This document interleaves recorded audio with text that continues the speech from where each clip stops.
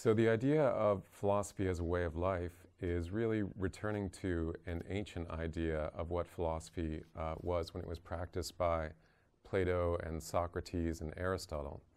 For them, you wouldn't study philosophy like you do today, where you would go into a philosophy class, and then you would go into your economics class, and then you would go into your physics class.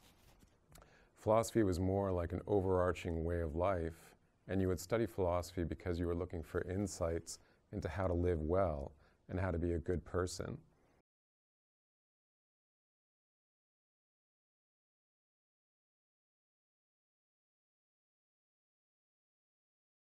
First we did Stoicism, and then we turned to Asian philosophy. We did Buddhism, Confucianism, Taoism, and finally we returned to our home turf, and we did a Jesuit way of life. So we talked about Jesuit advice on living well.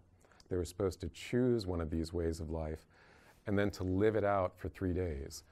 The main benefit I saw from practicing Stoicism was a severe reduction in stress levels. Each trial and tribulation I experienced throughout was greeted with the notion that there was a reason for this frustration. Additionally, I found that I was able to find pleasure in the simpler things. Because I wasn't focusing on things out of my control or happening later in the day, I was more so able to enjoy the here and now, such as the little breaks between classes or the short conversations of running into a friend on campus. So students would talk about how when they were talking on the phone with their parents, they would just try to be completely invested in the call, not thinking about their next assignment or the next thing that they were doing that day. And many students just would go for meditation walks through the gardens and just trying to appreciate the beauty of nature as it was present to them without worrying about, as I say, their next assignments or whatever it might be.